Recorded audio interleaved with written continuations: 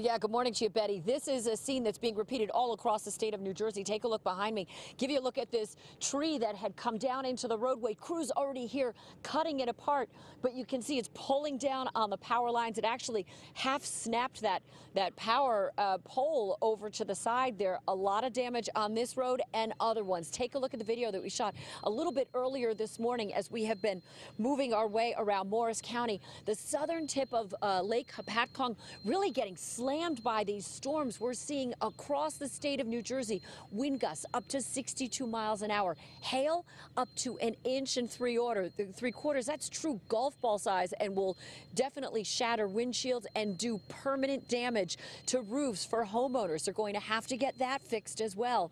And the other thing that we saw was just warning after warning lighting up from the National Weather Service.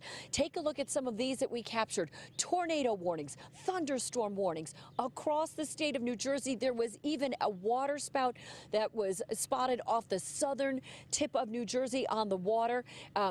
We are just talking about multiple reports, and the thing is, this went on for hours last night, from the dinner time hour all the way, according to the National Weather Service, into like 11 o'clock last night.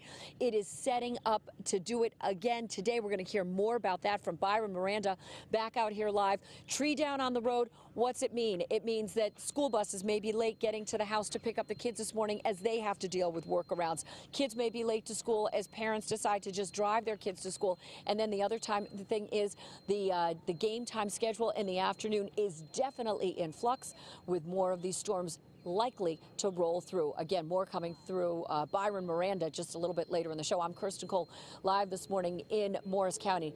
Pix 11 News, back to you.